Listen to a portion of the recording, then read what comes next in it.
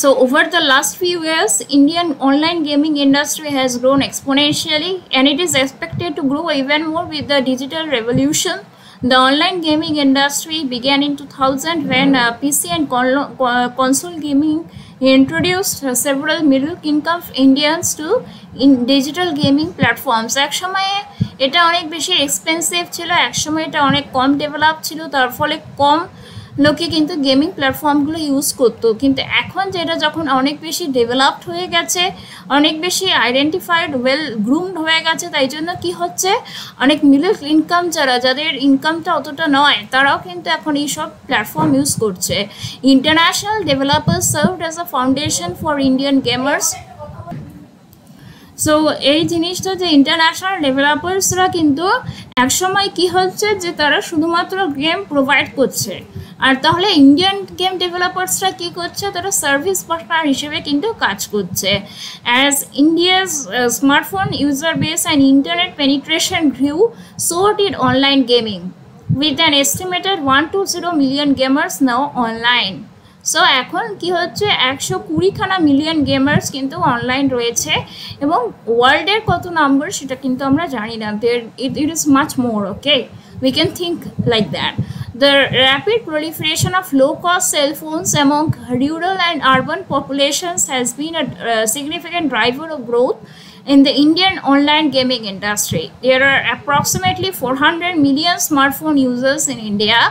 Despite India's low internet penetration, it is expected to reach more than 53% of the population by 2021.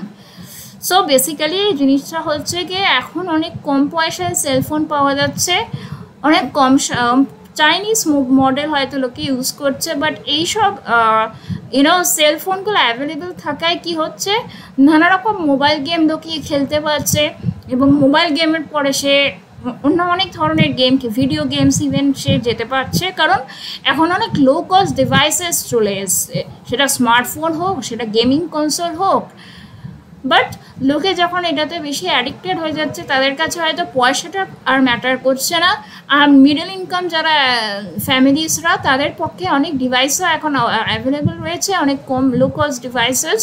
তো তাদের একটা তারা এখন online গেমিংয়ের দিকে বেশি ঝুঁকছে, এবং একটা টাইমে দেখা যেতে পারে যে 2021 লাইক এখন যদি আমরা বলি 2053%, তাহলে আমরা এটাকে এখন 73% করতে পারি।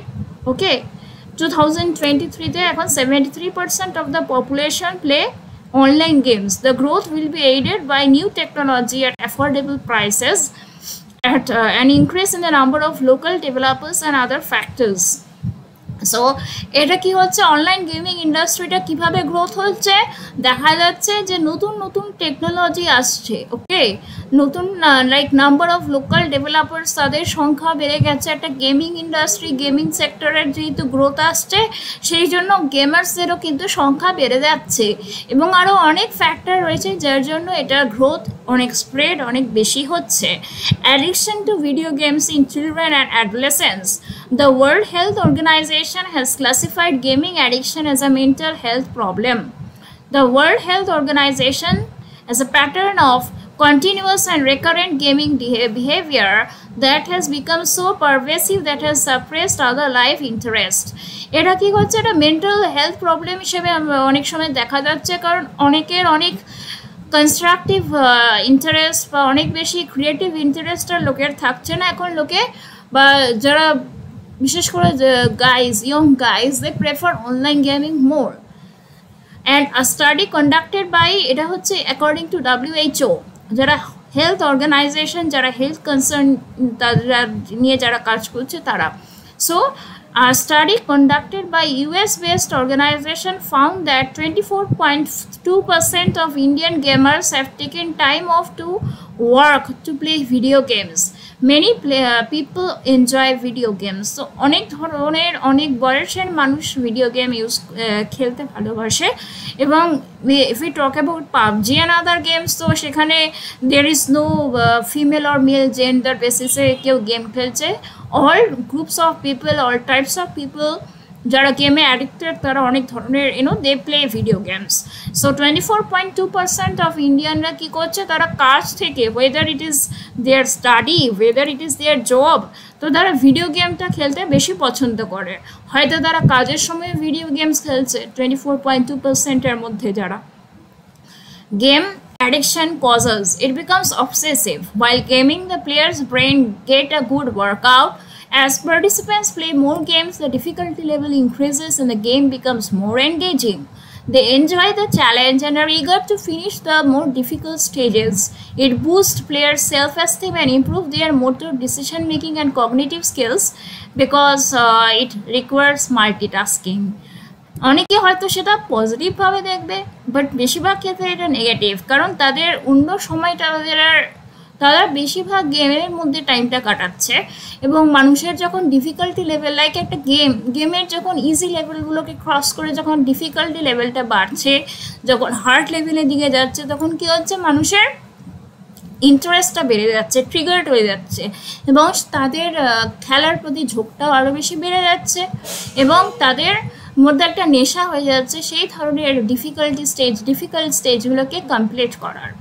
ওকে, সো তাদের ডিসিশন মেকিং, যে এই মুভটা রাইট মুভ করবে না লেফট মুভ করবে না, লাইক এই অ্যাকশনটা নেবে না ওই অ্যাকশনটা নেবে, তাদের কাছে মনে হচ্ছে এটা তাদের পক্ষে ভালো, বাট আলটিমেটলি কিন্তু এটা খুব একটা ভালো দিকে যাচ্ছে না। Conclusion. We will talk about conclusion. Internet has become essential to people's daily lives in India and worldwide. Smartphones are becoming increasingly popular. যে কোনো মডেল, যে কোনো পপুলার ব্র্যান্ডের মডেলগুলো বেশি করে খুব পপুলার হয়ে যাচ্ছে এবং ইন্টারনেটটা এখন সব ধরনের মানুষের কাছে, whether it is abroad or India, সবার কাছে খুব এসেনশিয়াল জিনিস।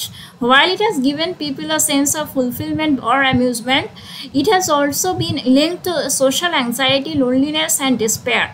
মানুষের অনেক বেশি হতাশা, অনেক বেশি একাকিত্ব বেড়ে যাচ্ছে, কারণ সে হয়তো গেম খেলছে বাট একটা ঘরের মধ্যে গণ্ডিবদ্ধ হয়ে, তো তার ফ্যামিলি, তার কাছের লোকজনের সাথে তার সময়টা কম কাটছে, as you can understand.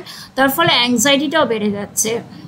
It is critical to regulate gambling at all levels, from the household to the national. If reaped and properly used promptly, India has a sizable demographic dividend. Like এই যে জিনিসগুলো রয়েছে গেমিংয়ের ওপর, আবার অনেক সময় গ্যাম্বলিংও পর্যন্ত হচ্ছে, এই জিনিসগুলোকে কমানো উচিত, সেটা বাড়িতে হোক, সেটা ফ্যামিলির বাইরে হোক। Okay, gaming addiction has emerged as a significant impediment to realizing this demographic dividend. অনেক সময় দেখা যাচ্ছে যে এই যে অ্যাডিকশনটা রয়েছে তার ফলে তারা এই ডিভিডেন্ডটাকেও actually it's not ultimately getting realised. Though the internet gaming industry has grown by leaps and bounds, it has created many issues for young people and their families. These concerns highlight the need to reconsider how online games are played and regulated. So basically, online gaming industry growth হয়তো অনেকটা হয়েছে, but মানুষের যে life ইস্যুসগুলো সেগুলো হয়তো বেড়ে যাচ্ছে। Gaming industry গ্রোথটা হচ্ছে, বাট সেই সাথে সাথে নিজেদের জীবনে পার্সোনাল প্রবলেম, ফ্যামিলি প্রবলেম, ছোট যারা ইয়ং জেনারেশন তাদেরও একটা প্রবলেম বেড়ে যাচ্ছে। This concerns highlight the need to reconsider how online games R played and regulated. So এই কনসিডার করা উচিত, লাইক এটাকে চেঞ্জ করা উচিত যে অনলাইন গেমসগুলোকে কীভাবে ইউজ করা যেতে পারে, কীভাবে খেলা যেতে পারে বা কী করে রেগুলেট করা যেতে পারে, সব কিছুকে কনসিডার করে থটসটা কিন্তু চালানো উচিত। So that is the thing. You can write all these things when you get asked to write this kind of essay. Basically, we are talking about this essay. Online gaming is dangerously attractive to youth. I hope this is clear to you all, and if you have any issues or any kind of things which you are not able to understand, you can simply write in the comment section.